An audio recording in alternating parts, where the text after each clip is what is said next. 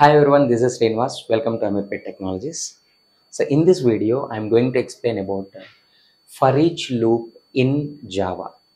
So what is for each loop? The easy syntax to process all elements of array. First, I'll tell you what is the syntax and how to use the for each loop. What are the advantages and what are the limitations also I'll tell you. See, suppose I'm taking one array of elements and I want to display all elements of array. So generally what we will use? For loop. For index starting with 0. Right here it is ending with length arr dot the total length minus 1 I plus plus.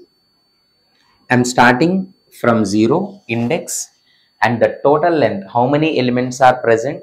Minus 1 each element. Now what I am doing, arr of I, nothing but each location element we are taking into one variable, suppose x. Why? I'll explain. The first element will come and store into x. Now we process this x. I don't want to process, simply I want to display that x. So first what is I value? 0. So here 0th location element is 3. The 3 will come and store into this x, printing that 3. Next I value increase. That second location element is 7. That 7 will come and store into this x. 7 will print. All elements will print from start to end. But if you want to process all elements of array, instead of writing this much syntax, the simple syntax they have given for, that is for each loop, for just colon from which array you want to process the elements, arr. That arr we need to give. No need to specify the starting index, no need to specify the ending index, and no need to specify the modification increment or decrement. From this array, automatically each element will come and store into one variable what we have given. Suppose x. See here, instead of writing this much code, simply we can write this one. Is a starting value, ending value, increment, decrement. Instead of that, we are directly get the information from the array into x.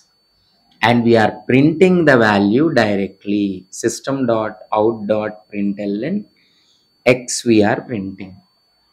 So x means the value will print. So this is the simple syntax they have given, is called for each loop. Sir, any limitations? Yes, limitations are there for that. What are the limitations? Simple.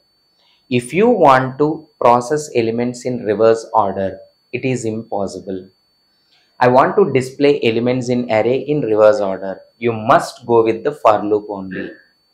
We cannot use for each loop. Next, I want to process elements from specific set. From here to here only I want to process. No, in that case also, for each loop is not possible. If you want to process elements, all elements in forward direction one by one, sir, alternative elements I want to process, not allowed. So for each loop can process all elements in forward direction, that is one by one, one by one. In that case only we are using for each loop. But in most of the cases, we process all elements for searching, to find the sum, to print the even numbers, to count the prime numbers. Any operation you do, right, we will do on all elements of array. So that's why, so most of the cases, 90%, we use a for each loop only to process the elements of array. Hope you understood. Please practice. Thank you all.